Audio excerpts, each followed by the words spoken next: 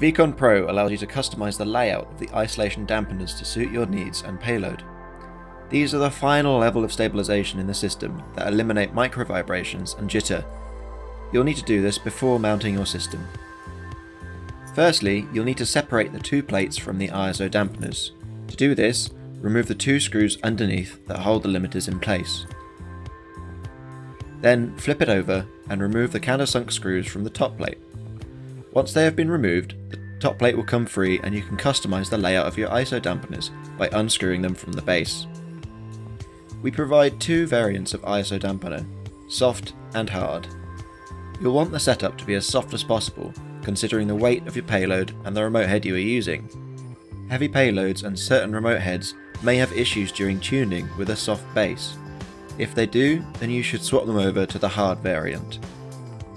The arrangement we recommended for most cases is 8 soft, 2 on each side, and then 2 hard ones parallel to where your camera will mostly be facing. For example, if the camera will mostly be facing forwards, then we'll place them front and back.